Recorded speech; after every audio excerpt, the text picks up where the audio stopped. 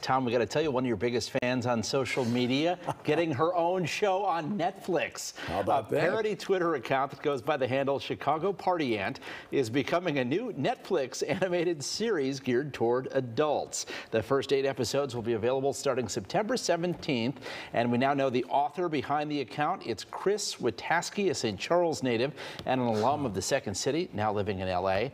Now, some of Chicago Party Ant's tweets, they're a little too racy for us to show you on TV.